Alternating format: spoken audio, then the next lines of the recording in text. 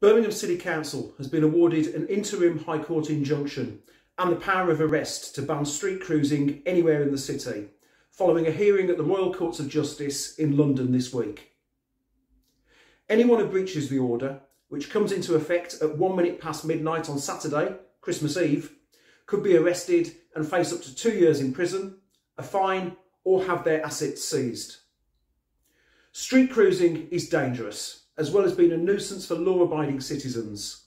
We understand and share the continued concerns raised by many residents about this antisocial and life-threatening behaviour.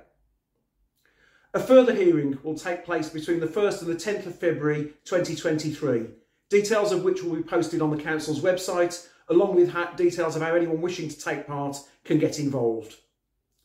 While the Council is making this application, officers from West Midlands Police will be responsible for its enforcement.